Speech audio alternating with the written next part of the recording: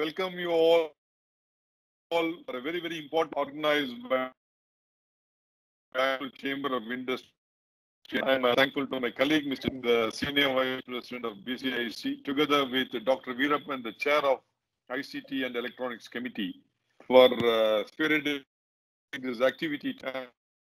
I special to Mr. Sanjay Naik, CEO and Managing Director of Tejas Network, Mr. Bhaskar, Senior Director Deloitte, Mr. Ishwaran, Partner Deloitte, Mr. Shekhar, my colleague and Senior Vice, and also Mr. Balasubramanian, the Chairman, Director and Taxes Expert Committee, and Dr. Veerappan for comparing this event and organizing it today.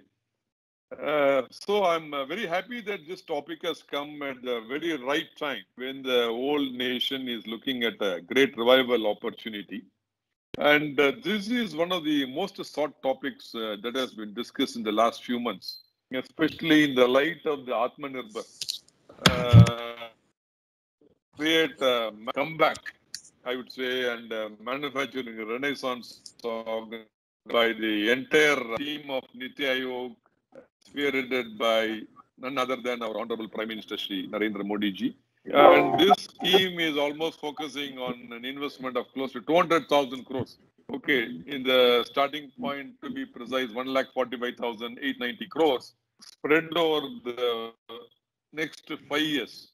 And the part of making India the manufacturing giant in the next 5 years, make India the manufacturing hub of the entire world, improve the competitiveness of manufacturing to compete with the global players, attract investment in close to 10 sectors in the areas of core competency and cutting edge, ensure efficiencies and economies of scales are realized through low-cost manufacturing, through technological adoption and manufacturing competitiveness, and enhance exports and make India the part of the global supply chain.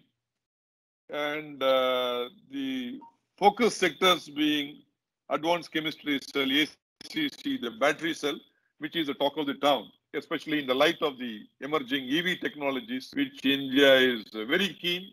And the government of India already announced initially 100% electric mobility policy by 2030.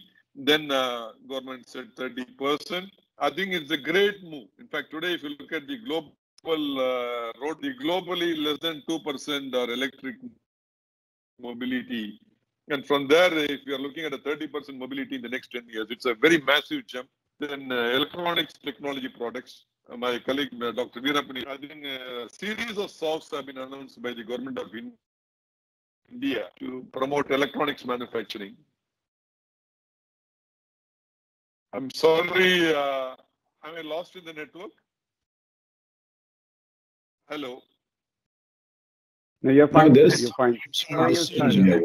Yeah, pharmaceutical, drugs, telecom and networking products, textile products, food products, high efficiency solar PV modules, white goods, and specialty steels. And the key point of the whole activity is this time the PLI is based on an incremental number, which means the base year is taken 1920. So the incremental performance is taken into account rather than the input at one time, like the other mega schemes. So this is a very big boost to the manufacturing sector. And 4 to 6% of incentives can be realized in the next 5 years. So this is going to be a great game changer. And I'm sure it will take India to the next level of global competencies. So we have experts from various fields going to address on this particular topic. And I'm sure that there will be a lot of value add today, and the members will take home a lot of inputs. And this, again, the team is a very, very, and they have expertise on various fields. And I'm very thankful to all the key speakers today. Thank you very much. Have a wonderful day. Thank you. Thanks. Thank you, Parasuram. Thanks a lot. Welcome, ladies and gentlemen. Good morning to every one of you. Welcome to this webinar on PLI incentives organized under the aegis of Direct Tax Expert Committee and ICT Committee headed by Veerappan and Bala and Tapti and Sunil. The team has done a tremendous job in organizing this webinar. This webinar, as Parasuraman mentioned, is very topical, and we have speakers from industry as well as in profession to address this issue. In fact, Bangalore Chamber of Industry and Commerce is the forefront. We had a discussion with Mr. Piyush Goyal 1 month back on the various aspects of the economy, Atmanirbhar, and various aspects. And we had almost 1 hour discussion with Piyush Goyal, and followed by another 30 minutes discussion with the Ministry of State for Finance. In all our interactions, the government was very keen to improve the manufacturing sector. And 1 week before extending the PLI to all the sectors in our interactions with the central government, they asked the views, what would be the way you look at it if we need to extend to all the sectors? And we gave a thought paper, how it would be beneficial if it extended to all the sectors. So the chamber has been at the forefront in interacting with the government, not only the central government, but also with the state government in making sure that the industry gets utmost attention from both the governments. And I'm happy to inform you that the Honorable Union Finance Minister, Ms. Nirmala Sitharaman, has agreed to interact with our members on 21st of December, Monday. Originally, it was scheduled to be on 18th. Due to other appointments, they shifted to 21st of December for 45 minutes or 40 minutes to 1 hour in the evening. So I request all the members and participants here to give your perspective what the chamber should take up to Nirmala Sitharaman.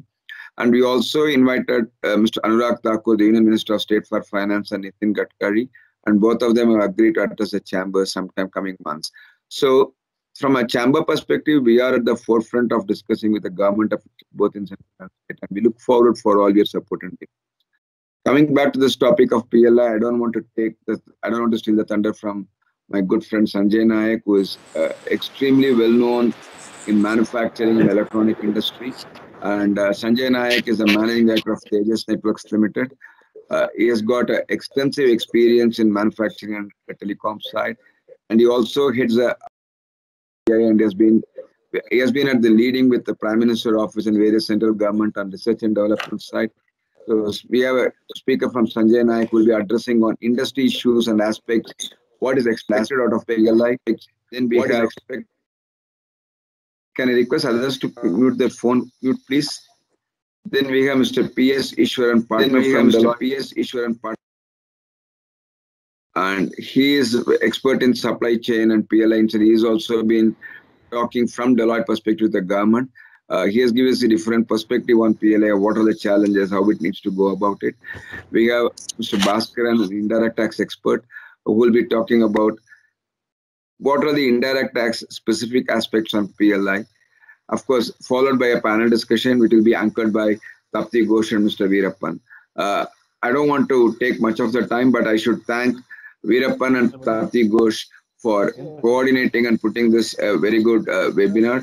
Thank you, Mr. Veerappan, and thanks a lot, Mr. Tapti Ghosh, for doing it. Over to you, Sanjay, for your comments, Sanjay, on PLI. Thank you, Shekhar. First of all, thank you for giving me this opportunity to be addressing such a good group of people at BCIC. So I'm very delighted to be at today's event. I think there's a background noise from someone. If you can put them on mute. Okay, perfect.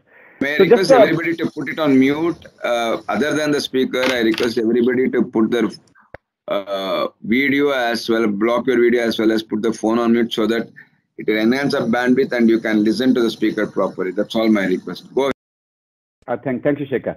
So coming back to the PLI scheme which is being talked about. So I think one thing we should do is that look at the big picture of what the government trying to do. So at a high level, we have the clarion call of the Prime Minister for making Bharat as Atmanirbhar so that we can be self-reliant. So what systematically the government of India has done in a very logical way is picked out the sectors where a few things are possible. Number one, I think we should have a very large domestic market because that's a good way of creating economies of scale. And to give you a few examples of that, electronic is one area where if we don't do anything, if we don't promote domestic manufacturing, import of electronics will be more than that of oil. And given the current oil prices, that the event might have already happened. So that's point one, that look at sectors which have large domestic thing. The second one after electronics, which I'm also quite familiar with, is the telecom sector. If you look at the telecom sector, every year we import around $10 to $15 billion worth of telecom equipment. And with the two big events of 5G as well as fiber to the home, especially post-COVID, there is a situation that over the next 5 years, to build nationwide 5G networks and nationwide rollouts of fiber to the home, we may be investing anywhere between 50 to $100 billion. So I think it's important that we leverage this opportunity. And similarly, there are many other sectors. So number one was to become Atmanirbhar, look at sectors where there's a large domestic demand. The second thing which we need to look at, which the government is keenly watching, is the new geopolitical situation around the world, where, for example, there is a lot of anti-China sentiment in many parts of the world, in many segments of the industry.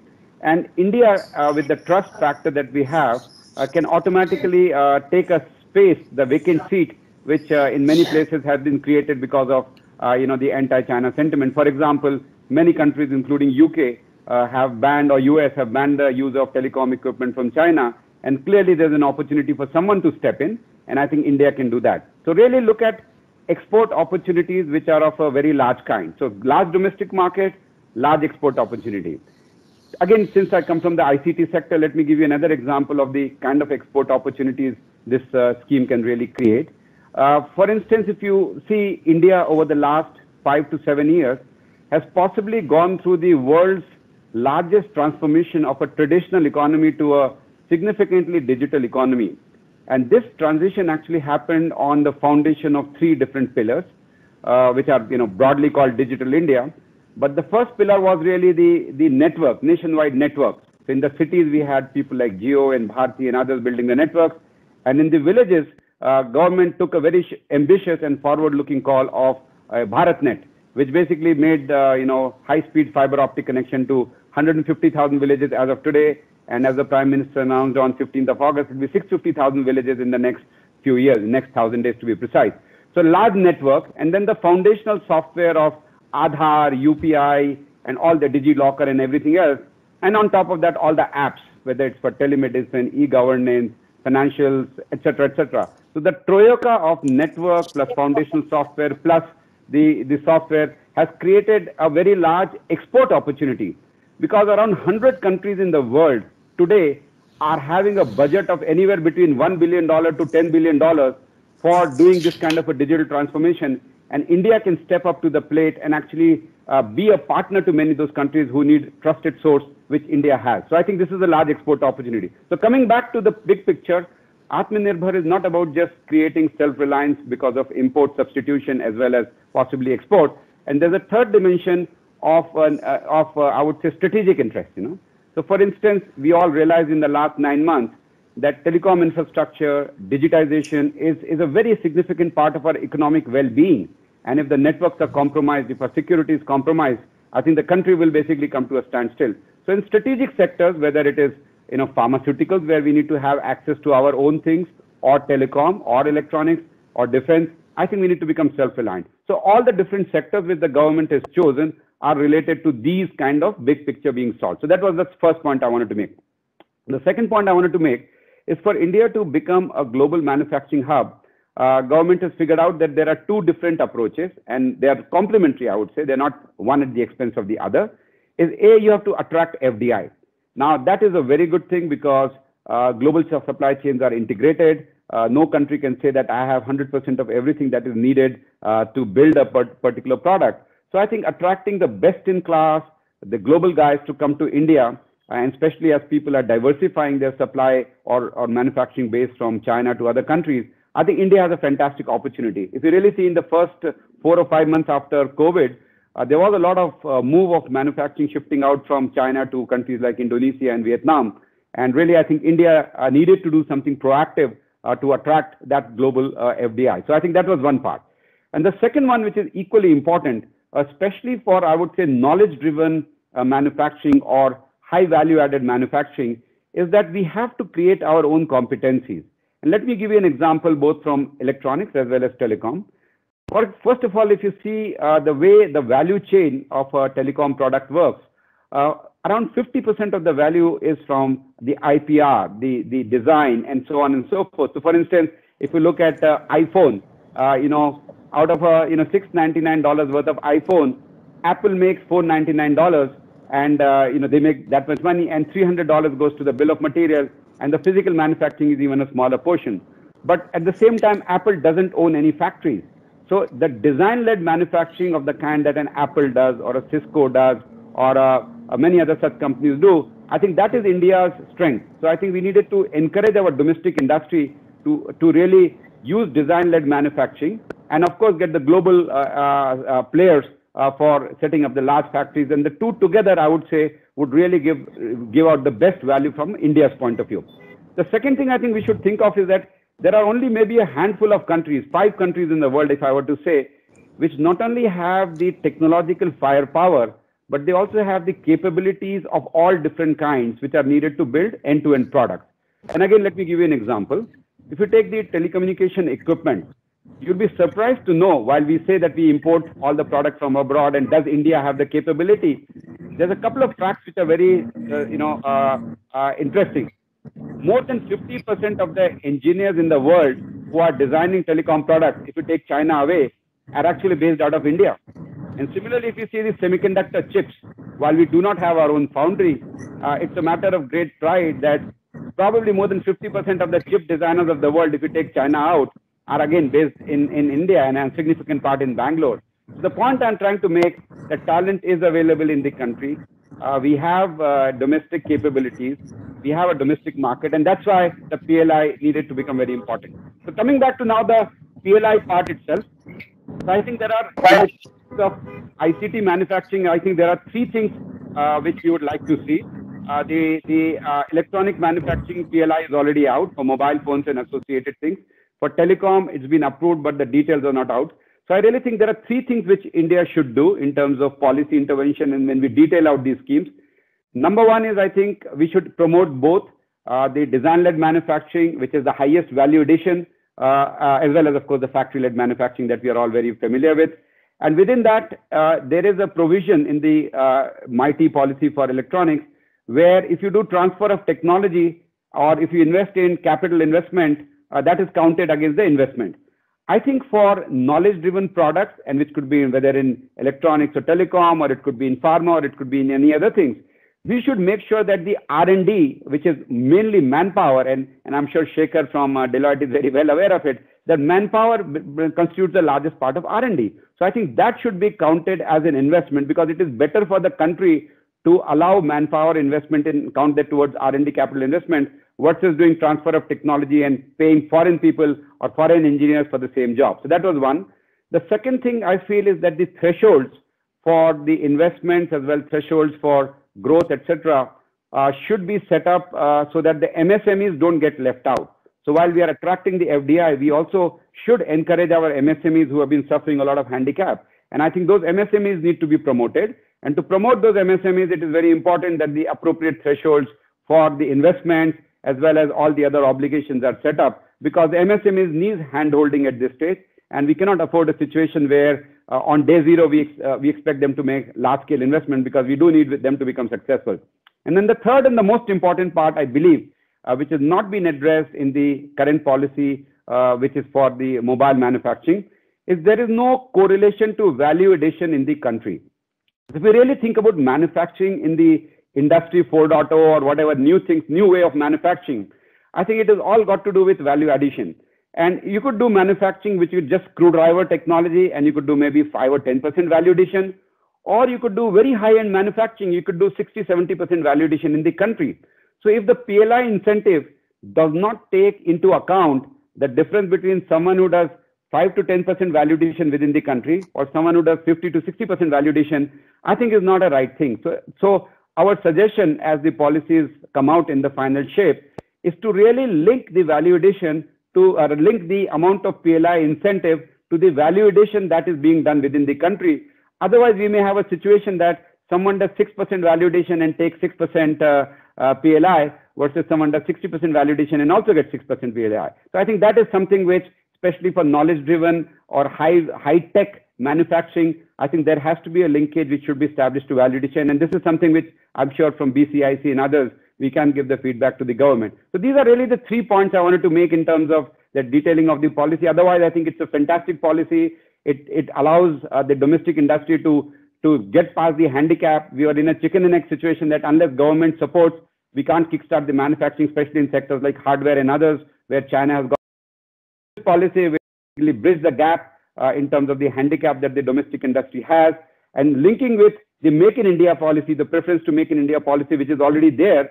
We will have a demand pull from the domestic thing. So the PLI policy linking with the Make in India policy. And the third aspect I think we should also link is the export promotion. So I think we should be promoting high-tech project exports from the country, which I talked about is a very large opportunity. So when you link all these 3 things together, I'm pretty sure we will have a compounding effect, and the vision of the Prime Minister in many sectors to become net zero importers of many of the high-tech products or really become a surplus exporter in many segments can actually be and truly realized. And once the economic value add happens, once the domestic happens, I'm pretty sure that the domestic industry as well as the economy will benefit from the effect of all of these policies coming together, which in turn, of course, will lead to jobs, will lead to economic well-being, and of course, self-reliance in strategic sector. So that's really where I would like to pause. And again, I feel that it's a fantastic policy. The implementation details are still awaited in many sectors. And I think if those can be tackled in the right way, we can truly get the benefit of these excellent policies that the government of India has come. Thank you. Thanks a lot, Sanjay, for your opening remarks and your knowing you are always extremely positive about creating a domestic manufacturing. And I think in your view, in your assessment, this PLI incentives create that sort of space for domestic manufacturing. Thank you, Sanjay, for your remarks. And I request you to be here for at least another 45 minutes and request you to participate in the panel discussion, Sanjay. I know your busy schedule, but I request you to spare your time for BCIC today, Sanjay. Thank you. Sure. Thank you, Shekhar. Thanks a lot, Sanjay. What you, Tapti, you can request Ishwaran and you can take it forward now. Thank you, Shekhar, and thank you, Sanjay, for that pretty overwhelming, though short call out on what the objective of the government is, what the path we are on at, and the nuances on how India can benefit through the schemes that the government has rolled out. We will take this forward to the next part of the session, which is going to be led by Ishwar. Ishwaran is a partner in Deloitte. He has over 14 years of experience in industry and consulting, focusing primarily on manufacturing vertical. Areas of expertise include supply chain, manufacturing strategy, and so on. So over to you, Ishwar, and Bhaskar has already put up the slide deck on the screen. Thanks, Tapti. I think, before 1 minute, Ishwaran, 1 minute, only 1 minute, Ishwaran. Mr. Veerappan, who is the president of ICT committee and is a managing director of Tesol Semiconductors, he has got his, we would like to hear his views and also request him to take it forward after the conclusion of Ishwaran and Bhaskar. Mr. Veerappan, you would like to hear your views and then take it for the moderation session also, Mr. Veerappan. Okay, KRS. Thanks. I will. Thanks, Shekhar. I think just continuing, and Tapti, maybe we can have it on the full screen. So just continuing from what Sanjay said, what I would do is, really talk to you about what the construct of the PLI scheme is, and what is the significance of that to companies, and what are those dimensions that you should be looking at as the scheme comes up in many of the sectors. If we can go to the next one, I'll first give you a lay of the land as to what the objectives are. So I think some of the objectives, and those were aspirations that Sanjay also spoke about, are really the objectives with which the PLI has been formed. So if you really look at the PLI is primarily a financial incentive. And it is essentially to boost domestic manufacturing and at the same time attract investments, both from domestic organizations as well as global organizations into India. So those are the twin objectives at a very high level that the government is trying to look at. Now, as they do this, I think the primary purpose with which they are doing it is to say, I think there could be areas of cost arbitrage that would exist, and those cost arbitrages can actually be bridged through this incentive scheme. If you look at the government's schemes per se, most of the schemes that they have launched over the last 6 months, there is a triangulation. I wouldn't say the last 6 months because some of them came a little bit earlier. So if you look at the dimensions, there are 3 parts to it, right? The first one is really where we are talking about PLIs, which will provide financial incentives for manufacturing and attract investments. The second is to enable that you also have now an opportunity to bring in world-class technology in terms of machines, in terms of input materials, etc., where there is an inbound manufacturing which aids exports as well as domestic manufacturing by a deferment of duty. And that can be a percentage on your EBITDA that you can actually save. The third one is obviously from a corporate tax perspective, where they have the 15% corporate tax for some of the new entities. So essentially what they are trying to do is really address the dimensions of supply chain and manufacturing investments, which they had not over the last many years in terms of reforms. So that's essentially where the first dimension is. The second one that is very clear is that with that in context, there are 3 primary objectives that they would want to really achieve. And all the schemes that we speak about are actually acting in unison. Therefore, one of the things that you may also want to look at as a firm is, as we speak about PLI, there are other dimensions which can have a significant impact on both your revenue growth as well as your operating margin, which you may want to look at. So if you take that in perspective, the first one that the government is trying to do is to really look at the global +1 strategy. How can we really attract value chains to make in India and become therefore competitive? Because as we become more aligned to the global value chains, our competitiveness index also goes up substantially. And just to give you a point, one interesting point of view is that the value chain index of India is about 0.41. The value chain index for China is about 0.44, not very different, just that there is a 5.5 times difference in the economy, and therefore scale is a big barrier. Otherwise, if anybody wants to look at an operating model of a company which is present in, let's say, some of these countries, and if they want to shift the operating model to India, either partially or fully, you don't have a problem. So that's what the government is trying to attack first, which is essentially around attracting the shifts in the value chain per se. The second that they are trying to do is to really enhance, with that in context, the global value chain participation and make India a part of the global supply chain itself. So you would have seen there are themes around textiles where we are talking about MMF. That is really fitting into the scheme of things. I'll talk about that a bit. And the third one is really, I think, Sanjay, you were checking out as to what the government should be doing. And I think the fundamental intent that they have published is to increase value addition and incentivize value addition. Therefore, that is the third construct that becomes very relevant. Now, what's the focus, right? And therefore, it also gives us a view as to what segments will come in. I don't think this is the end of the PLI. We'll have more sectors, because when I looked at the champion sectors for manufacturing, there are about 15 sectors. Not all 15 sectors have been covered so far in the PLI. Therefore, I would also expect that some of the others to come in. No information, but I believe it would. Now, if you really look at the focus, the first focus is obviously to look at enhancing exports, attracting investments, which is essentially core investment. So if you see the PLI scheme itself, it says, obviously it's sector specific, but broadly in many cases, the land and building is not being allowed. And therefore, they are trying to say you really put in money in investments, which will churn out assets for sale. The second one is around sectors which will have a high employment potential, which has been a big area of focus for us and the government. And therefore, maybe you'll have to go on mute, please. Otherwise, I'll mute you a bit.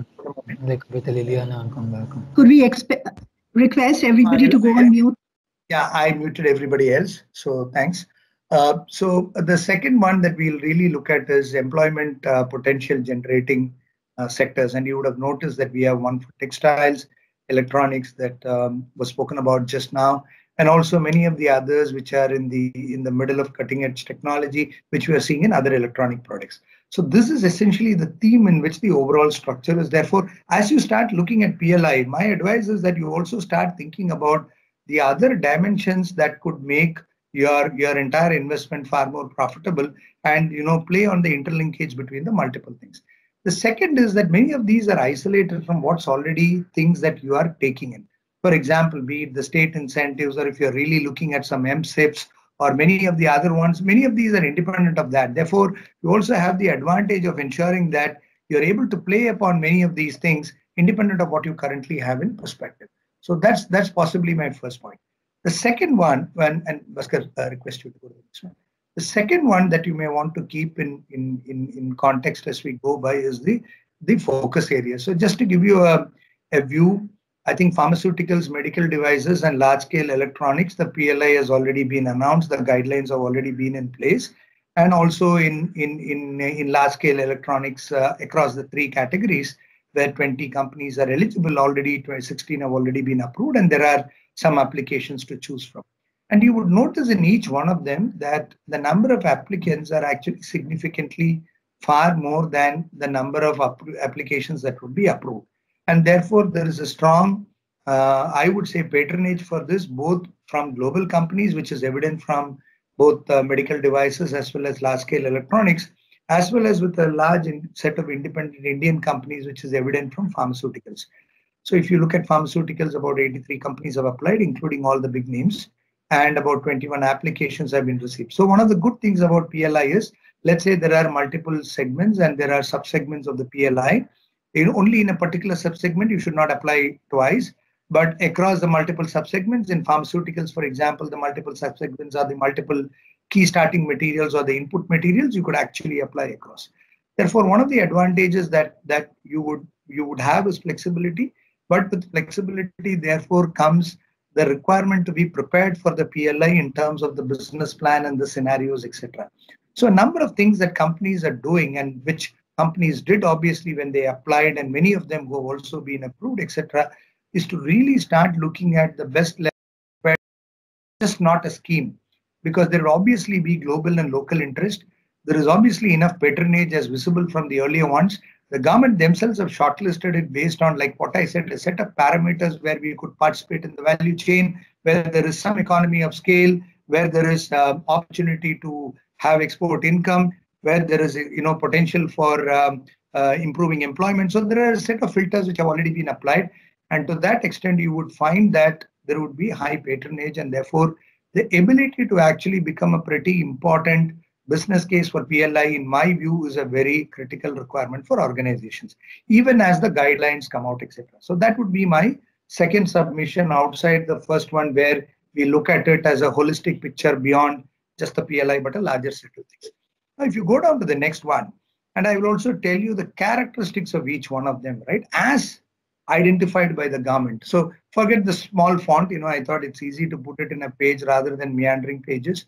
So if you really look at it, for every segment that they have identified the PLI for, the government has also stated in their PIB release the direction of the PLI. So let me take 2 or 3 things which are extremely different, and for you to understand where they are coming from.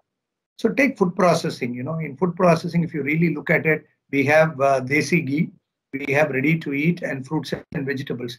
And if you look at the primary direction that they have stated, it is product lines with high growth potential and capability to generate large-scale employment have been identified for support. So very clearly, I think as the PLI comes in, you will have dimensions of investment, you will have dimensions of scale, you will have dimensions of employment as being big drivers to that. Second is, if you really look at what has been done for, let us say, looking at telecom products, and I think there was some reference to large-scale electronics. First thing is really to attract large investments from global players. And second is at the same time also enable domestic companies to become large players in the export market. So if you really look at the objectives, there are very clearly 2 categories that would come up.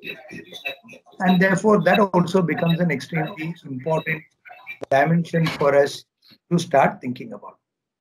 Very similarly, if I were to look at white goods where there is also a non-tariff barrier right now. I think in white goods, there is a non-tariff barrier, especially for air conditioners.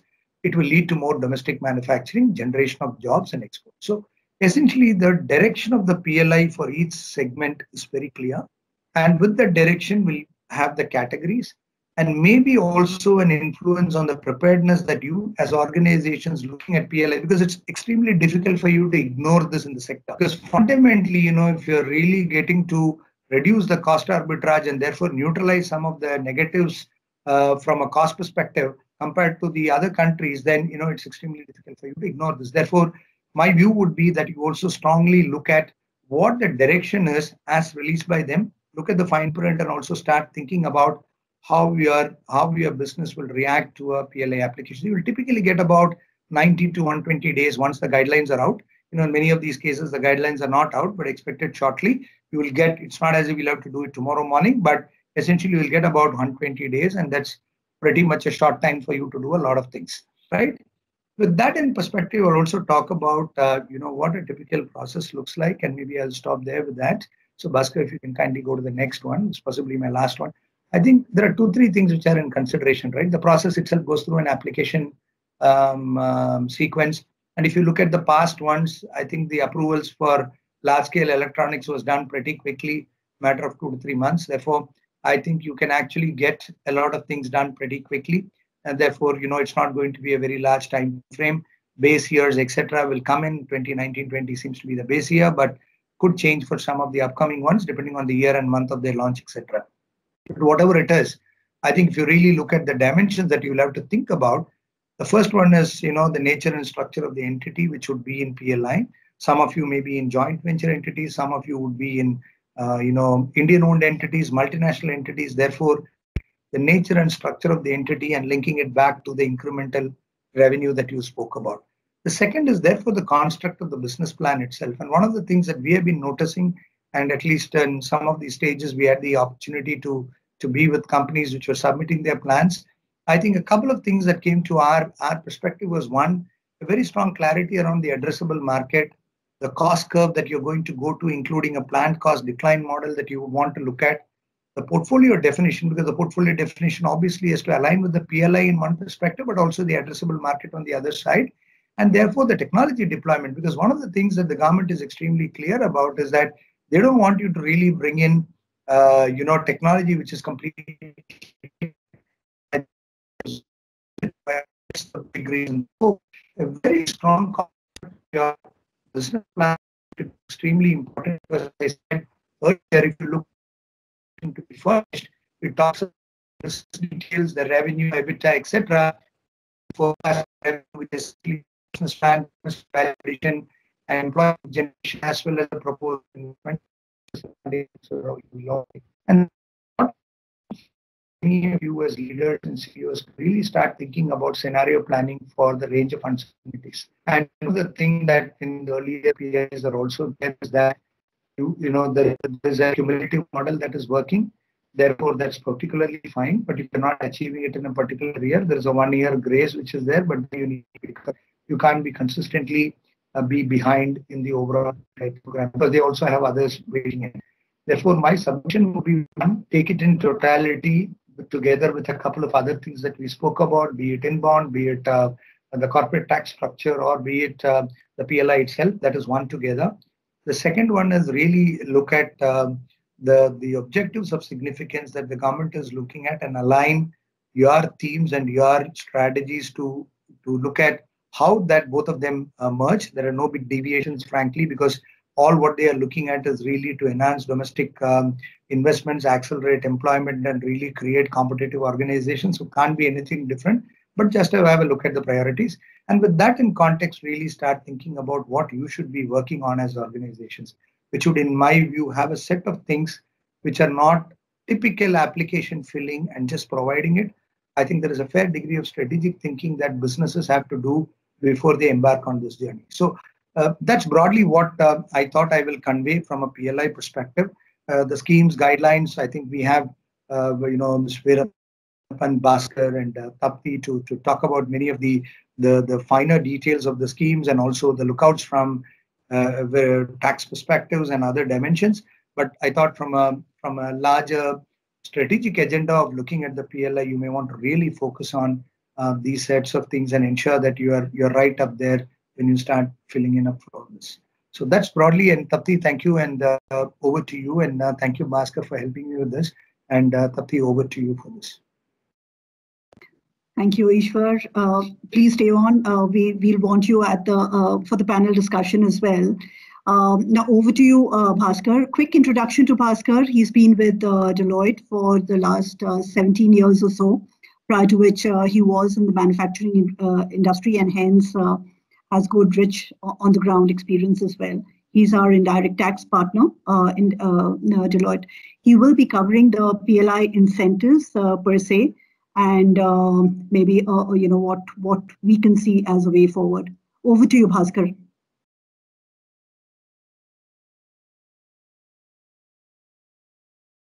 Bhaskar, you're on mute.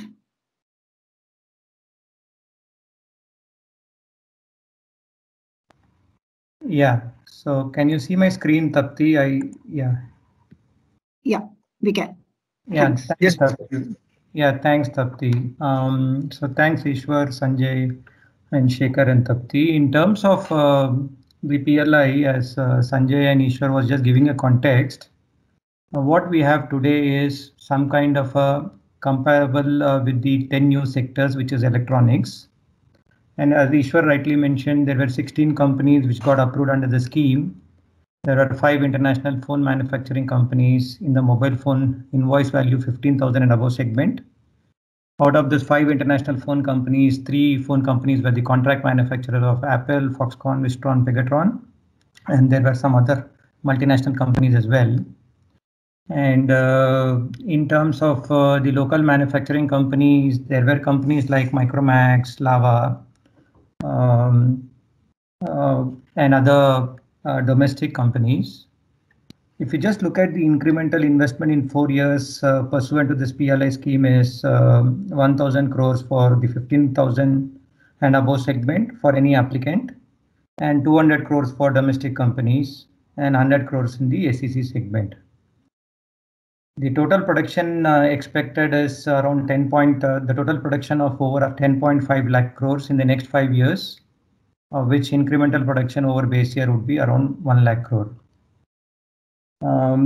The PLI for electronics, 60% of the incremental production is contributed by exports, and a sizable portion of 40% might be catering to the domestic population. And this is something which is very, very good, because some of the incentives which the government is giving in the form of the PLI can be or could be offset by the incremental GST collections. There is an additional investment to the tune of 11,000 crores. It is expected to generate something like 2 lakh direct employment and around 6 lakhs indirect employment. And the value addition is going to be increase from 15 to 20% to 35 to 40%. This is broadly the update in terms of the electronic manufacturing. I'm just giving this context because we will get to know, or we can just contextualize in terms of what could these things mean when the guidelines are announced for the 10 new sectors. If you just look at the guidelines, as Sanjay did mention, the guidelines are not yet out for the 10 new sectors. But what I thought it would be appropriate is to just pick up few key features of the existing guidelines, which is mentioned in the electronics manufacturing, and we should definitely look out for these kind of guidelines in the new sectors as well. One of the things in the PLI scheme and is that the applicants can operate the existing facility, or they can also propose the new manufacturing facilities. Of course, it has a direct tax dimension to this. But if you just look at all these incentive schemes, including what Ishwar alluded to in terms of the inbound manufacturing, the government is fully focused on the incremental investment, incremental revenue, and incremental job opportunities and incremental export contribution and things like that. They are not bothered whether you're just putting in money in the existing facility or the new proposed facility. We can just pick up a leaf from the latest inbound facility as well. And the government has clearly called out saying that the existing factories can also convert into inbound manufacturing. And for people who are not aware of the inbound manufacturing, It's just very quickly, in less than 1 minute. Inbound manufacturing is a license which the existing manufacturers can apply and defer the custom duty payment till such time you manufacture the goods and clear it to the domestic market. So even there, the government has announced that the existing facilities can get converted into a inbound manufacturing facility, and similarly, the existing manufacturing setups can get converted into the new PLI scheme. Couple of other features in terms of the eligible expenditure. The good news is all the plant and equipments are covered as part of the eligible investment. The associated utilities like the ETP or the captive power plants are covered as part of the eligible expenditure. Even in terms of the R&D, as Sanjay did mention, the capex on R&D is specified in the guidelines. I'm not sure in terms of the manpower and things like that, but of course the capex on the R&D is included in the eligible expenditure, and the transfer of technology costs, everything is included in the eligible criteria of the investment, which is a very, very great thing. As Ishwar rightly mentioned, that the applications are not going to be open for multiple years. It's just maybe for 3 or 4 months. And I've come across cases where people have missed the bus in terms of filing the application, and they are waiting for the government to just reopen the applications, and they are queuing up for making an application even for the electronics manufacturing PLI. One of the quick callouts is in terms of the non-eligible expenditure, the land and buildings are not covered. So I think the same thing would be forming part in the proposed guidelines for the 10 new sectors. And also one quite interesting thing is, since we are just talking about manufacturing, they have borrowed the definition of manufacturing from the GST Act. And for people who have dealt with excise, it's quite the same. So you should put some inputs and you should just bring out some new product. Emergence of a new product is something which is very relevant. And the concept of deemed manufacture, like labeling or relabeling or packing or repacking, may not be considered as a manufacturing activity. The other point or the other feature in the existing guidelines is one of the criteria for qualification and eligibility is the consolidated global revenue of the applicant. That is something which is important. If you receive more number of application as compared to what can be given in terms of the PLI, the government is going to rank them in terms of the consolidated global revenue. So the larger players might get a better ranking as compared to the players who do not have a significant global revenue. And more importantly, maybe it is not mentioned in the guidelines, Sanjay did mention about the value addition. Maybe people who are adding more value in India might get a better ranking. And one other call out is, as Ishwar was mentioning, that it is not filling a 4-page application or a 5-page application, but make sure that you have a strategic thinking on, and make sure that you file the application after strategically thinking in terms of what is the investment and what is the incremental sales, and any excess incentives, which I'm just saying that this, if you do not perform, there is no penalty, but if you just position something and if you get an incentive of PLI, and if the government finds that it is in excess of what is due to you, they might charge you an interest. The good news is there is no penalty for not performing, but if there is any excess disbursement, that has to be paid along with the interest back to the government. Yeah, so in terms of the key pointers for the new proposed 10 sectors, this is something which is very, very good. These schemes are WTO compliant.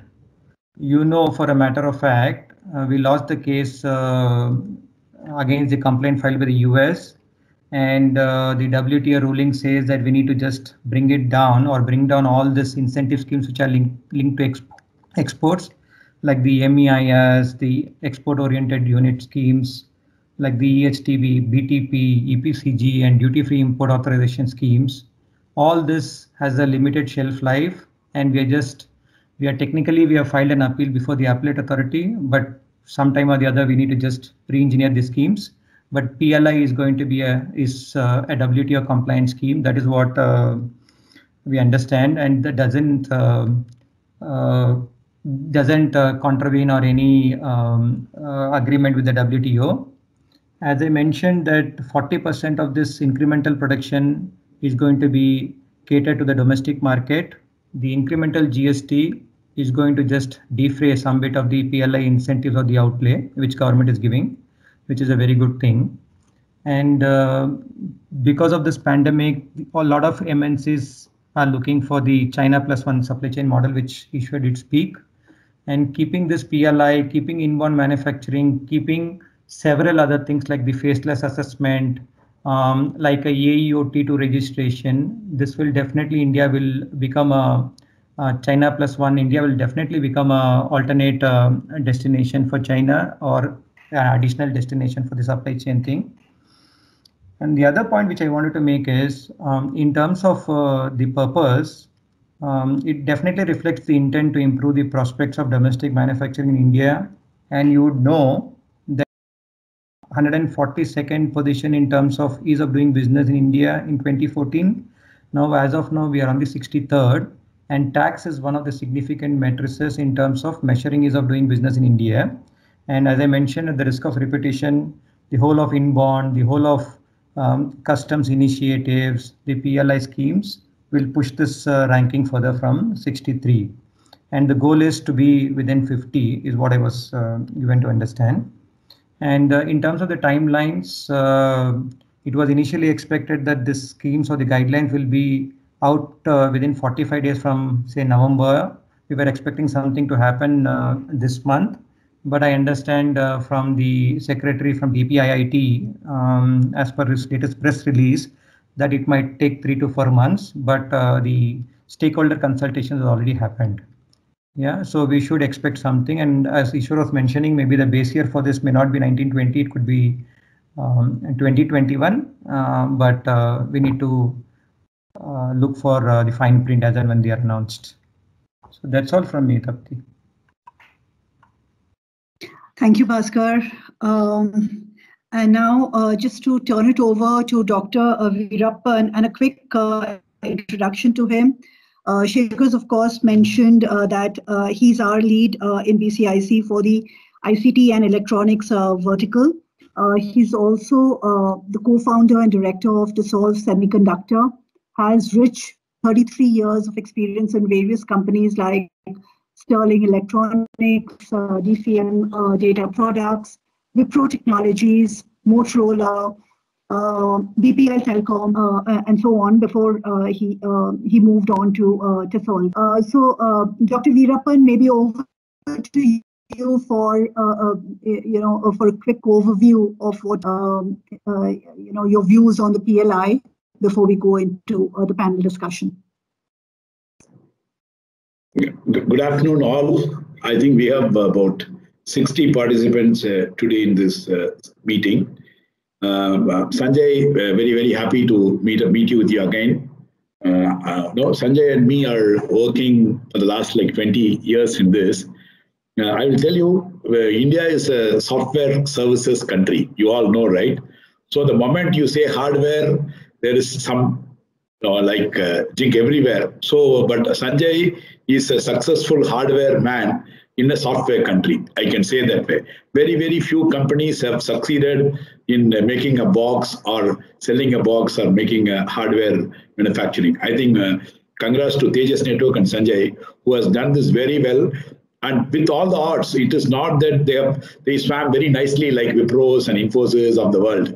I think the journey which Tejas went through, he knows better than all of us. I know to an extent that what all the difficulties they gone through. You all know the 3 mantras for anybody to invest in any company today in the world is less capital. They don't want to invest in more capital.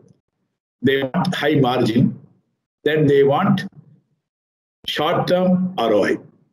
This is the mantra. We want to get our money back, return on investment faster. They are talking about 3 years and 4 years and 5 years. And the margins, gross margins in software companies are 35%, 40%, and they want EBITDA of 20, 22, and so on. And also, they don't want to invest anything on machinery, capital, equipment. I think that is why the software industry, right, with these three mantras have really taken them. Whereas if you take into the hardware, unfortunately or fortunately, we are all in that segment where we have to invest on a lot of machinery, capital. Then our margins are, because the cost is known to everybody. When you sell something, a box, the cost of the box is known to the entire world. So the problem is you cannot make big margins out of it. Somebody can make, but generally you can't make big margin. And also you have to invest for equipment. You have to invest for all the things. Normally in a hardware, the return we are talking about is 8%, I say maybe 10 years, 9 years. It's a long term. It is never a term, 3 year or 5 year. So with all these three odds, I think Tejas has really taken up very well. They're making good money. They're profitable. They're giving money. They're worth to the investors and all of them. I think my first congrats for a successful, very few successful hardware companies in India. I think Sanjay, kudos to you and your team for keeping this boat going and still growing also. That's wonderful. Here I just want to tell all of you, more than the PLI, we are all like passionate hardware people. So me and Sanjay, from Dayanandi Maran's days, we have been pushing this hardware. The word what we told on that day is nobody was shaking up, central government or state government, about electronics. So what we told is, guys, if you're going to live like this, the import of electronics is going to be more than import of oil, which is number one imports today. This is the jargon which Sanjay knows very, very clearly when we are talking about the central government ministers, the IT ministers, and the IT secretaries, that we told that if you are not waking up now, we have slept from 1987, we have slept for so many years, please guys, wake up. This is an important sector. We are importing so much of electronics to the country. I think that changed the whole paradigm. I think we can see from then onwards, so many policies into electronics and hardware sector is coming. I think the government is, I think the problem is not policies, the problem is implementing those policies. Policies of, all the policies inputs were given by people like Sanjay. How many inputs he has given to make policies? ISA or MEET or CMA or BCIC. Most of the organized industry bodies are giving CI, giving input to the government to make the policies. Unfortunately, the implementation of those policies, we have to really push. I think Sanjay spoke to, I still remember his talk 4 years back in this IT.com. Everywhere he tells, please guys, implement the policies properly. It is not announcing the policies. So here also the PLI also same thing, right? It is not announcement. We have to see the success of these policies. More and more companies are coming into this segment and succeeding. This is number 2. Number 3, you all know, right, why we are in this state. You all of us know very clearly. Most of this electronic 100% is duty free. You can import all. See, we are in semiconductor segment, ICs. ICs, you can import duty-free. And I'm very, very sad to say that, in India, we don't make one integrated circuit, IC, commercial. We have some fabs in India, which are all government-owned fab like SCL or BL or whatever is there, but we don't manufacture one commercial integrated circuits in India. But we consume all, everywhere, whatever we use, you name cell phones, televisions, refrigerators, cars, bikes, all of them use ICs. Immaterially, semiconductors, they're in every part of our life today. But unfortunately, we are some 130 billion people, X, Y, Z, so many people, we don't make single IC out of India. This is the fact. We are talking about a fab in India for the last 14 years. Sanjay knows about it. We announced a fab policy. Nothing happened. So to be very, very, very sad, we are not making a single IC out of the country. This is in semiconductor industry. So basically, we are allowing everybody to import duty free. So what happened is, so making in India, if you come out with something, it will be costlier than import. Then who will manufacture in India? The whole point is that if somebody has to manufacture in India, they have to get at least some benefit, or they have to make money out of this manufacturing. So this is known to all of us. So this PLI is tended towards that 6%, whatever they are giving on revenue. So I think that is going to bridge the gap of the Indian companies. If you manufacture, you can also globally competitive. So what's happening is the volume, see, like China, we are talking about China, Taiwan, where they're all electronics like big time. Why they're big time? Because the volumes are very high. what I see, we want to do something in India, we want to buy a PCB. For example, we want to buy a PCB in India or import whatever, it may cost you, say, $1. Whereas you can get the same thing in China for 30 cents. We are talking about 30 to 50% cheaper than what you get in India. So what is the incentivize to manufacture in India? So what happened is we have neglected this hardware electronics manufacturing as a segment for so many years. From 80s onwards, I think all these Southeast Asian countries have really grown well. You know, countries like Vietnam, countries like Malaysia, countries like, I can say, Philippines, or big countries, leave China, leave Taiwan, and even other smaller countries in our South Asian segments have really done well in electronics manufacturing. So these inputs have gone to government many times, and now we are telling them, guys, please make sure that this hardware industry, electronics and hardware manufacturing industry, you have to give the right respect. This is the message which has gone very strongly in many of our forum, that don't treat this is like a stepmotherly treatment. So don't think, see, software is really, you're focused, you're done, STPI, you're given tax relief, you're given so many things. That's why the software industry has gone. So but we don't want India to be a services world. Services world, you know, we have become like a complete services country. I think now good news is that we are seeing a lot of changes in the last like couple of 10 years, or I can say that a lot of things are coming up to promote hardware as an industry. The PLI scheme is one of that, which is definitely going to boost. But again, we have to wait and see that which are all the companies are applying. We should get the benefit like companies like Tejas, companies like Tesol, companies like Indian companies should get benefit.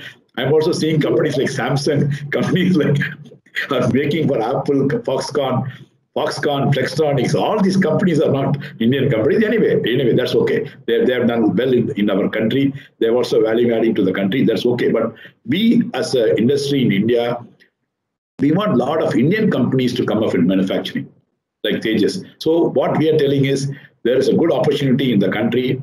From our point of view, we are all here to tell the government, no, please help this sector. This is a very, very wanted sector in the country now. So in the next, like if we focus on the hardware electronics manufacturing sector, 7, 8 to 10 years, I think we will be one of the largest manufacturers of electronics in the world. You know, consumption is really, you all know consumption is really going crazy. Telecom, you know, right? Telecom, we are the number one in telecom. We are almost crossing the subscriber space. We are not touching to, we are crossed now. We are number 2 in subscriber space. The mobile users, then you see all the things, right? People have gone crazy in India on electronics. So this is the right time for all of the industry body like BCIC to push this to happen. I think wonderful presentation by Ishwaran and Bhaskar for us on the PLI. So we are all here to get the benefit of this scheme and make India a electronics manufacturing destination. This is in summary my submission. Thanks. Thank you, Dr. Veerappan. And maybe from there, there were a lot of references that you've made, and I'll maybe turn to Sanjay right away. So the devil is in the detail, and we don't have the details as far as the new regulations are concerned. So in the context of telecom networking equipment and electronics and technology products, Sanjay, what do you think, or maybe what would your recommendations to the government be with regard to the detail and possibly with respect to the implementation as well that Dr. Veerappan alluded to, and the challenges that we faced in the past? Sure. Sorry. Thanks, Tapti, and thanks, Veerappan, for being so generous with your words. We have just done a little bit. We still have a long way to go. But coming back to the specific things that we are looking forward in the policy, as Veerappan said, devil is in the details.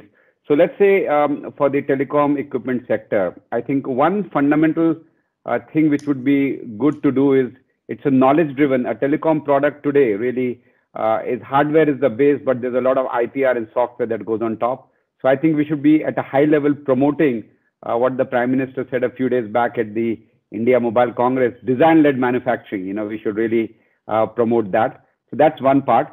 The second thing, I don't know if it is possible, but the government has explicitly stated that they want to promote, if you see the intent of PLI policy for telecom that earlier was put up, that they want to get FDI as well as promote the domestic companies. So I would say, just to avoid the what I would call the land grab by the foreign company, like what Veerappan said, maybe the 12,000 crore PLI incentive which has been set aside for telecom, and it could be done for other sectors, could be split half and half. Half could be for FDI and half could be for domestic companies. And within the domestic companies, then we would potentially encourage more companies to come. So that was the second thing I would say, so that we don't have a land grab by foreign OEMs and the domestic companies get left out.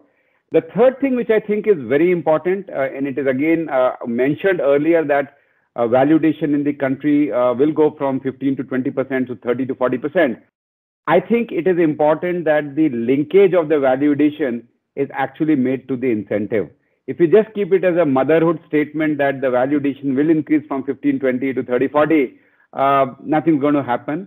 People will continue to get away with the path of least resistance, which is doing assembly and low-level stuff. And India would never benefit from doing the high value add, because value addition finally is what India retains. Everything else is passed through. So I would say that the incentive should be linked to value addition. So it could be, say, 25% of the value addition if you do. So if you do 40% value addition, you get 10% PLI. If you do 20% value addition, you can get 5% PLI. But I think that would be the third thing which would be very important.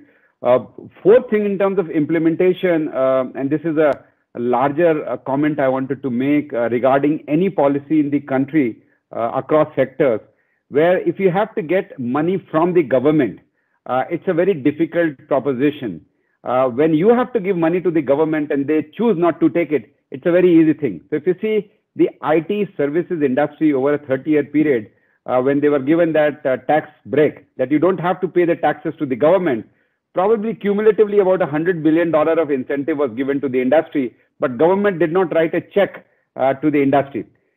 If you contrast that with the MSIP scheme, which was set up for the electronic sector, getting a check out of the MSIP scheme, even though you qualify, went through so many hoops that only a handful of companies would have actually got the payment released under the MSIP scheme. So similarly, since the PLI scheme is again a scheme where you would actually be getting the cash from the government and the amount of incentive could be large, I think an alternate mechanism as an implementation can be suggested, which is that you may get credits in the form of GST payments or income tax payments that you get, so that you use that credit and you don't actually physically have a cash outflow once your application is approved. So I would say those would be the implementation tweaks that one has to be looking forward to make the policies more really effective to the industry, where industry actually gets benefited out of it in the near term itself. Thank you. Yeah, thanks, Sanjay. And given the pandemic, I'm sure cash flow related issues are something that the industry is really looking at or grappling with. So some of these suggestions, I'm sure you have made it to the industry already, but through BCIC also, it's something that we could possibly take forward.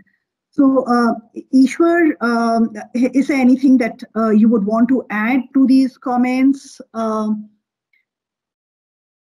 I think, obviously, like what Sanjay said, I think the practicality of things is where I think the government has to work on, so that, the experience is seamless. And given the fact that we are going to have a set of interlinked ones like this, and, that many of the states are also revisiting their industrial policies right now.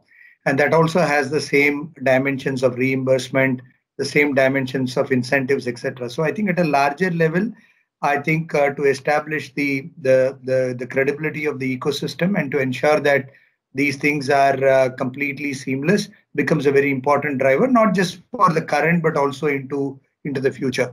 The second, I think, which will be very important is as we go through sectors, possibly the balance, I think also was mentioned earlier, the right balance in terms of the players also need to be looked at, because if you go with specific criterion, which can only be global revenues, or for that matter, investment in assets, while it will in the short term create employment, it could also have a tilt towards the skew of industrial development that we witnessed for the last many years. Therefore, I think it's also in our best interest that some of the sectors like food and agro processing, etc., are also far more diversified into the cluster. So ideally, my view would be that they should follow the Atmanirbhar alignment where they have said that so many clusters would be identified. So if they're able to look at the synchronization of the multiple initiatives rather than looking at each of them isolated, I also recognize that many of them will be run by different ministries, but that is something that I would look for, so that some of what Sanjay said are fundamentally addressed upfront rather than even on the mechanics of it. So that's what I would submit. Right. And Ishwar, to go back to the PLI per se, can an organization have more than one application in a sector? Yeah, I mentioned this. See, if you take pharmaceuticals, which is a classic case, but that's where the dimension that I said, the focus product, the focus portfolio, and the focus business plan becomes very relevant. The simple answer is yes, right? That is what I would have said.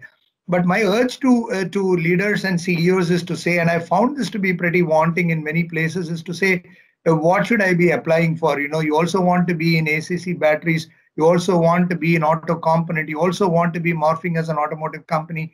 You really don't know what you're up to. And, the people on the other side who are evaluating are as much confused as you are to say, what do you stand for? What are you known for? So my submission would be simple answer, yes. But I would think that leaders take a call as to what best fits in, where they can channelize all their energy. See, one is getting the PLI, but second is executing it, because it's also focused on incremental revenue. And assuming that the rest of the administrative stuff is cleared, then the onus is on the company now to perform to that expectation. Therefore, while I'm sure force majeure, etc., would be taken care, I think this is really something that we as CEOs need to be looking at. That would be my. And maybe, I'll turn it to Sanjay as a CEO to react to it. But that would be my submission. Answer is yes, but see, in pharmaceuticals, it's a little bit of a different equation because you're just only dealing with different variants of intermediates. So that's a completely different ball game. It's like saying, okay, I'll do for castings, I'll do for forgings, etc. That's a very different game compared to saying, on the end product side, I'm going to be very different. So that's my personal view. And Sanjay, maybe you can add to it based on your experience. No, I think in terms of the category, so let's say within telecom, you will have 2-3 products, four product categories are mentioned. Clearly, I think, for example, we do all 4 of them or 3 of them at least, So I don't know, one application would be for all of them, or would it be for each product? I don't think that clarity is there, but it has to be all of them should be covered, because it'll be difficult that a company who is doing, as you mentioned, the auto case, batteries could be different and auto assembly could be different. So I think those things do need to, will require a little bit more thought process. But within the same segment, it should be fungible whether you manufacture product A, which is in the focus scheme, or product B, because actually at the base of it, it might all be the same product. In fact, with the convergence, a smartphone is a mobile phone and a computer as well. So I think it's got to recognize that a lot of convergence happens in terms of the product manufacturing level. Right. Thanks, Sanjay and Ishwar. That was pretty detailed. Maybe to change the lens slightly, and a question for Bhaskar. So Bhaskar, if an applicant does not meet the sales or investment threshold, is there going to be a penalty? What is the intent? Yeah, so Tapti, in terms of the penalty, the guidelines is not prescribing any penalty, at least the electronic manufacturing. But definitely they will not get incentive in a particular year. And if they have defaulted in a particular year, they might move to another year. But what is not very clear, Tapti, is assuming on the manufacturing of the phones, the first year the applicant is supposed to get a 6% incentive. Assuming the applicant does not make good these numbers, or they make good the numbers in the first year, on the third year they don't make the numbers. So if you just look at this, the incentives are very, very graded. The first 2 years 6% each, and the second 2 years are 5%, and the last year is 4%. Should we skip the whole year, or this 1 year which is attributable to some kind of a non-performance will just get carried over in terms of the rate? The simple answer to your question is the applicant will not get, there is no penalty, But what is important is whether this 1 year non-performance will be allowed to be carried over to the next year, and the same rate of incentives will be made applicable, because as Ishwar was mentioning, we need to just go to the management, giving them the story in terms of why any applicant would like to go for a PLI. 1% might make a lot of difference, keeping in mind what Dr. Veerappan also did mention. So no penalty, but need to be mindful in terms of while making the application. Thanks, Bhaskar. I see that Shekhar is back. He had stepped out for a call. I'm sorry. Yes, Tapti, go ahead. Yeah. So Shekhar, maybe a question for you. I know that you've been having a lot of interactions with the government, but if you wear the hat of tax SME as well. So given the manufacturing PLI, the lower rate of tax in income tax, corporate tax, is that enough? What more can you expect from the government? Sure. Thank you so much, Tapti. And see, when my last 3 or 4 interactions, both the finance ministers as well as the officials in the government office said that the government is very keen to improving manufacturing sector. And they said that we are looking at manufacturing, not just for India, but and also for the export. And to that my counter was that, yes, you look for export, but India needs more manufacturing. So don't look at manufacturing export, look at manufacturing and India, and make India as a manufacturing hub. And at that point of time, the government, what I understand from the government was that, and that's what the PLI was expanded to all the sectors. And what my understanding based on the couple discussions is that, though there is some sort of amount that has come out, that this much of amount, some 40,000 crore, 50,000 crore, whatever the amount.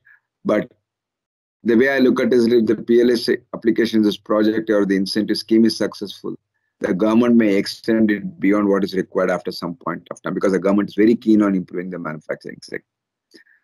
And the government did also ask me in the interaction, what it came out to me was that I be informed from BCIC and me also, of course, from a Deloitte, we had both Sanjay Kumar and Arindam was also there in the couple of actions. What we said is that if you need to improve manufacturing in India, you need to improve the R&D also in India, because R&D is very critical to manufacturing. You cannot improve only, we can't have manufacturing of only what I would call the desktop manufacturing, just put some boxes, put something and make it, that cannot be the right way of looking at a manufacturing. And India has got a tremendous skill sets on the research and development. There's a lot of synergy between R&D and manufacturing, and need to improve R&D for the purpose of benefiting the manufacturing. And they asked me, what do we do? And my response to them was that we had a 35 to EB deduction under the Income Tax Act. Now it is completely phased out.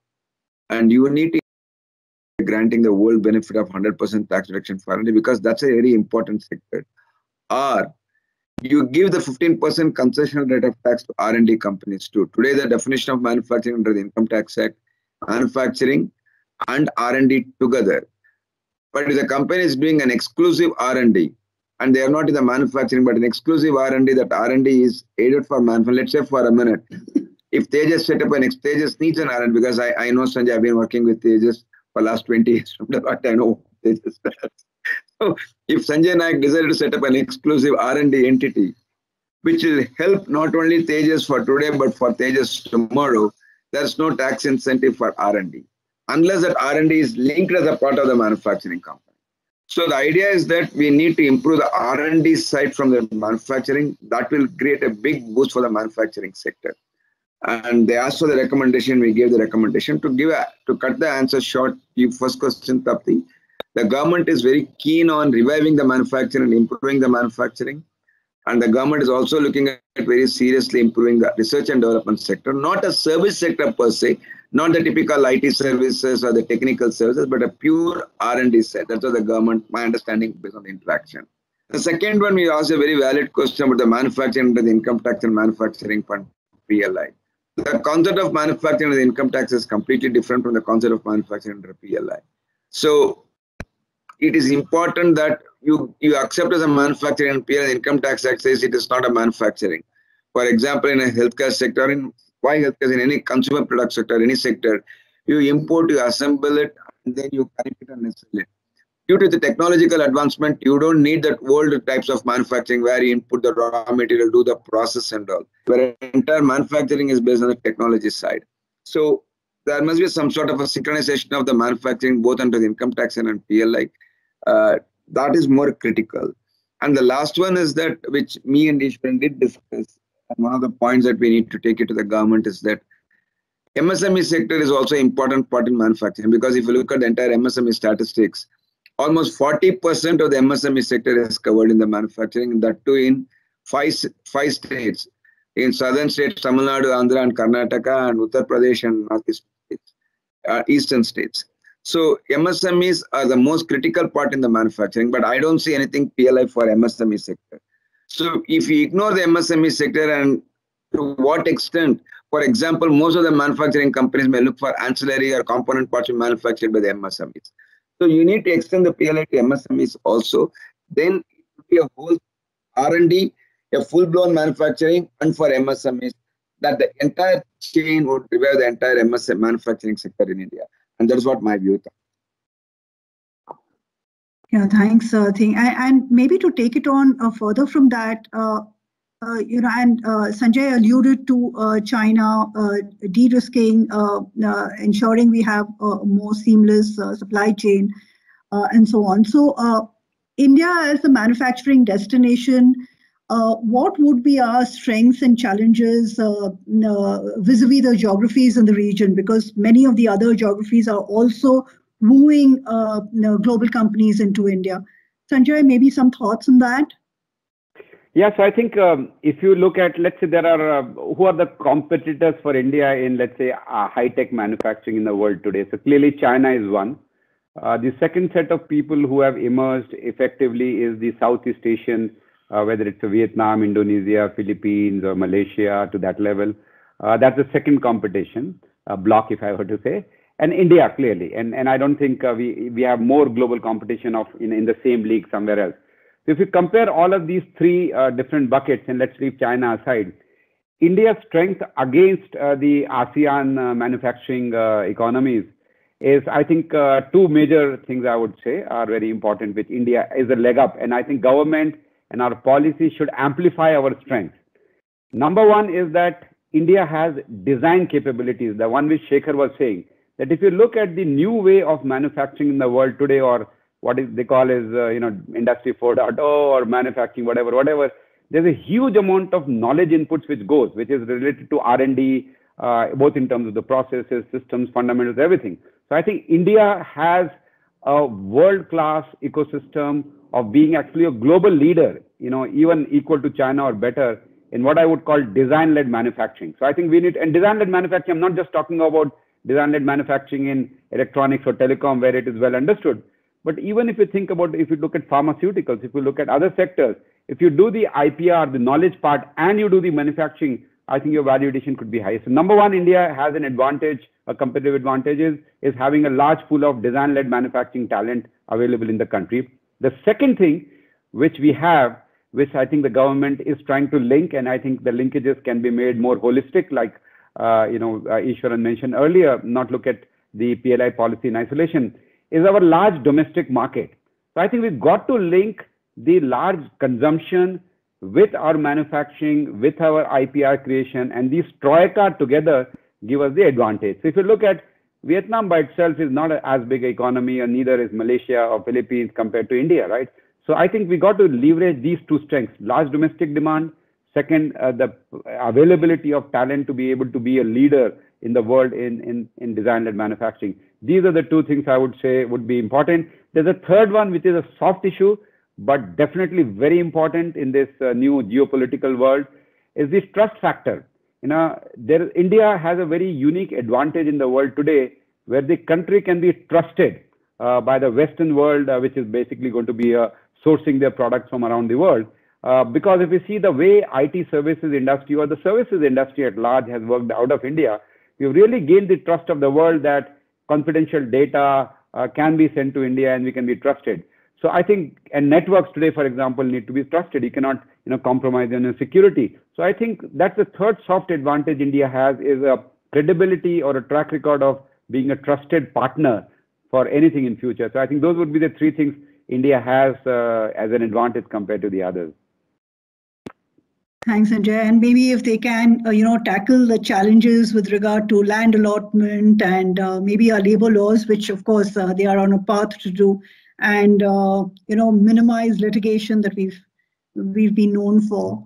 I think we'll also make a good amount of headway. So maybe Dr. Veerappan, if I could, shift the lens onto you. As far as BCIC is concerned, how would BCIC be enabling the industry to address, the benefits that are coming out of these reforms? Okay. And maybe to add to that, is there anything else beyond PLI that we should be recommending to the government? See, I think thanks, Deepthi. Number one is very clearly our members should be aware of this incentive.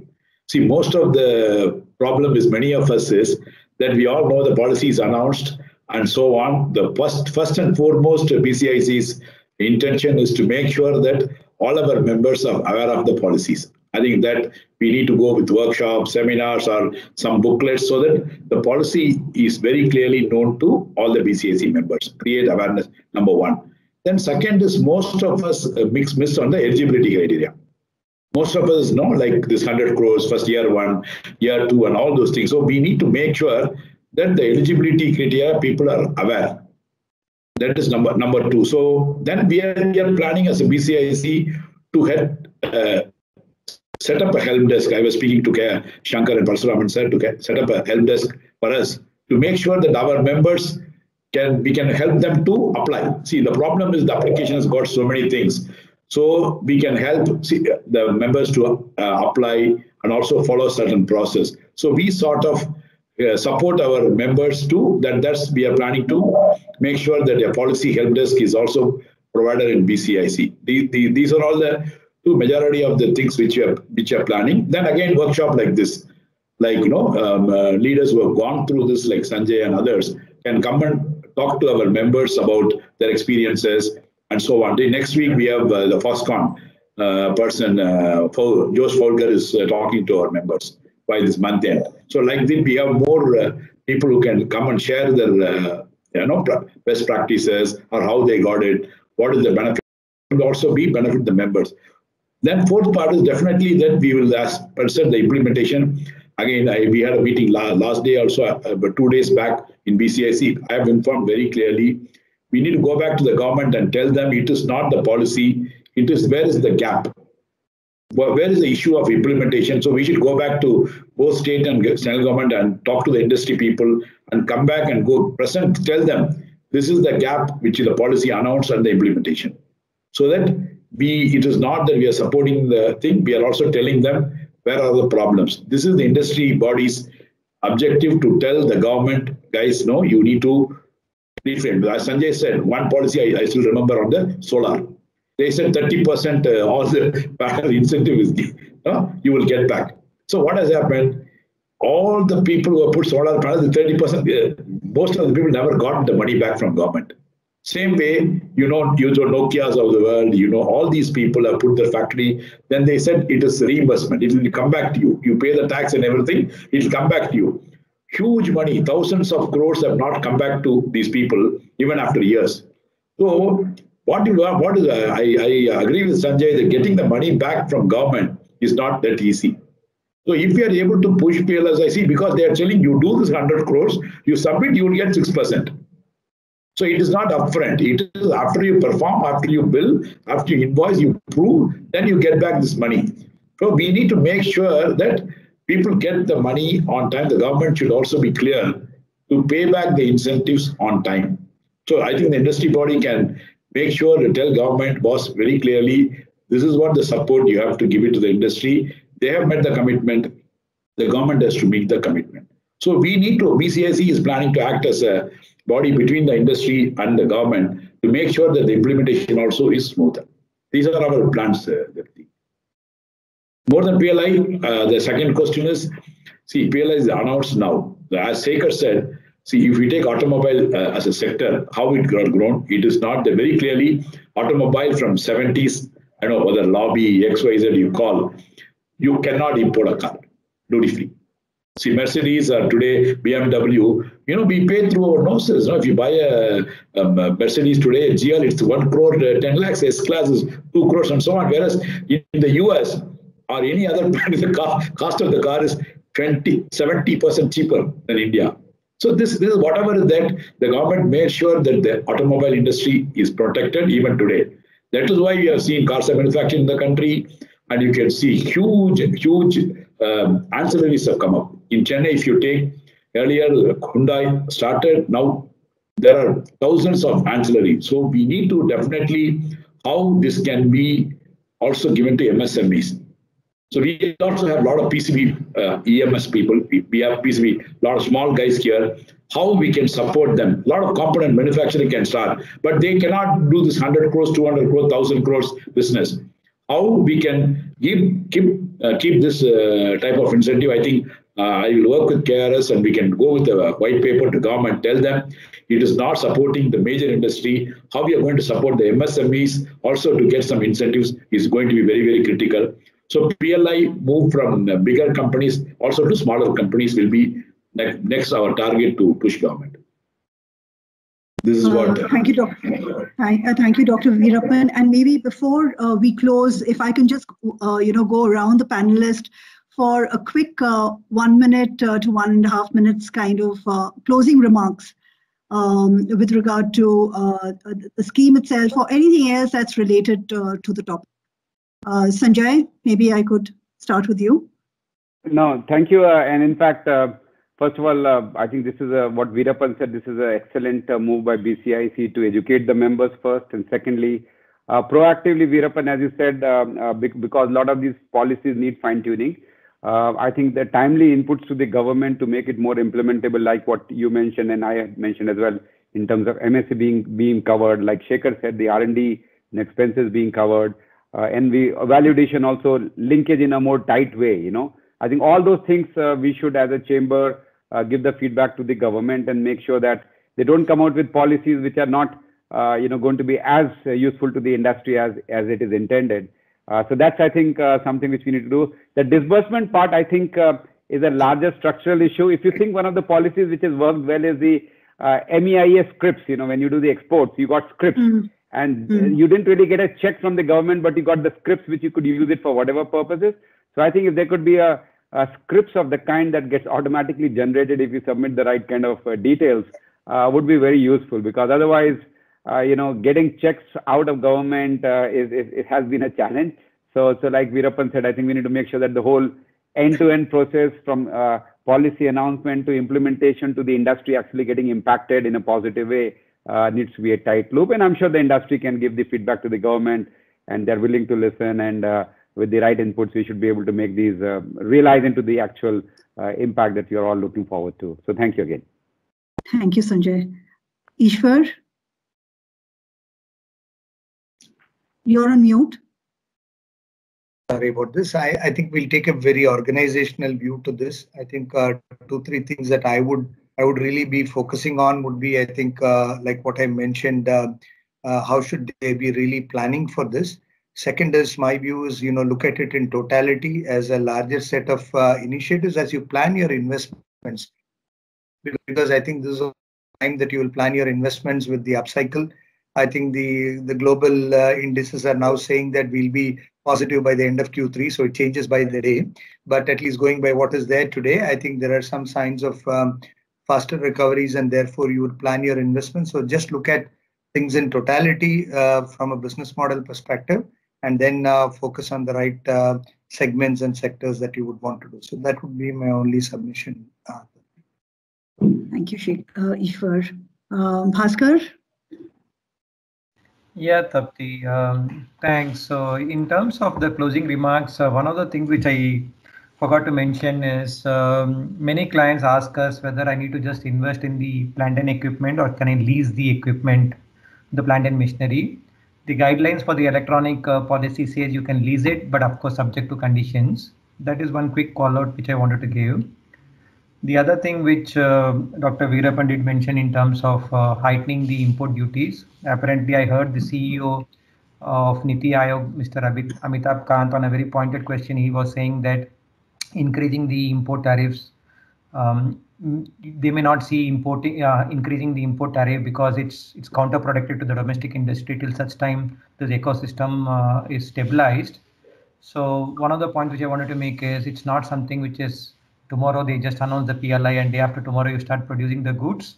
So we may not see increase of the import tariff. That is the second point which I wanted to mention.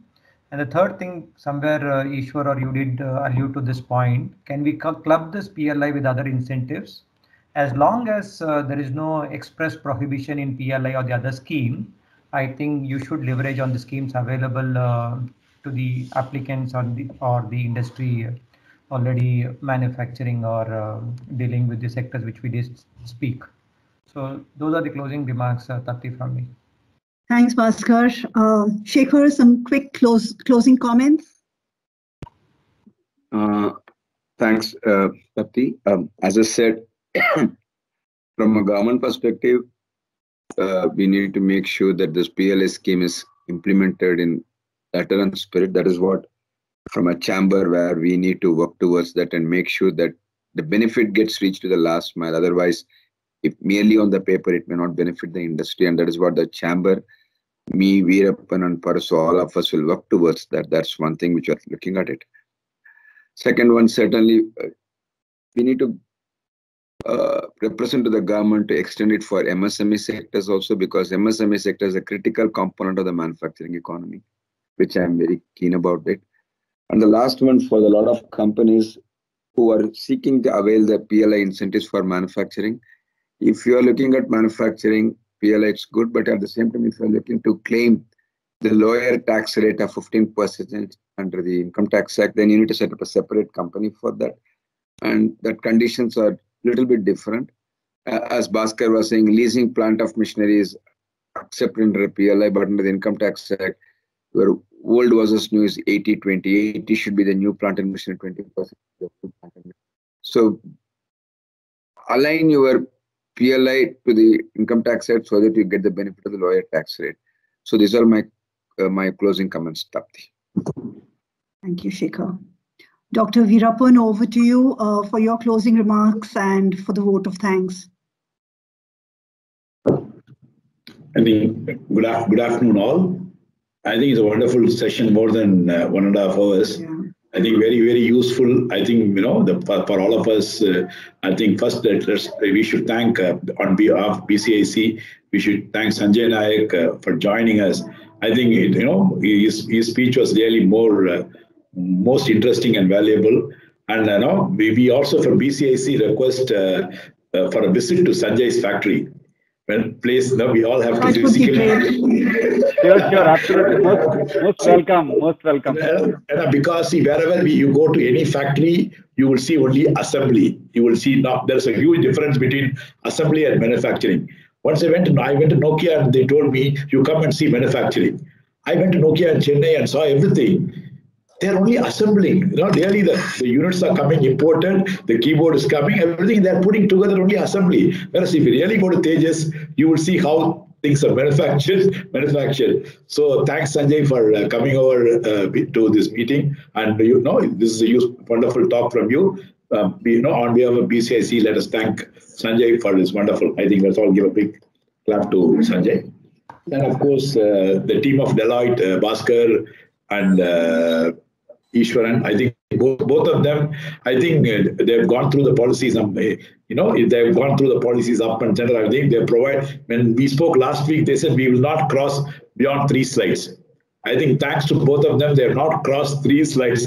Even though the font is small, they made sure that they have not crossed 3 lines, because Tapti was telling them, I will give you 5 minutes, 7 minutes, 10 minutes.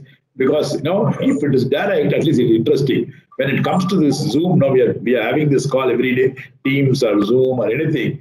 Now it's becoming beyond 1 hour, 1.5 hours sitting is really difficult. So I think Ishwaran and Bhaskar, you have put a wonderful summary of all the PLI policy. Now clear. If you could share the slides with BCIC, Prithvi can share with our members if it is not confidential. we can share it with you. Thanks to Bhaskar and Ishwar, the Deloitte team, of course. Our senior VP KRS is always with us. Today, so many seminars, so many things. Always KRS is there. I think on behalf of BCIC, he's a host of BCIC, but still, it is my responsibility as a committee to thank KRS for putting it together. A wonderful show. Thanks, KRS, for being there. Then, of course, our good President Parasu sir. I think new normal president.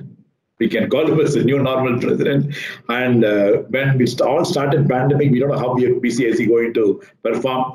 Actually, Parasu Ram sir has really taken up. We have done more programs than the normal times.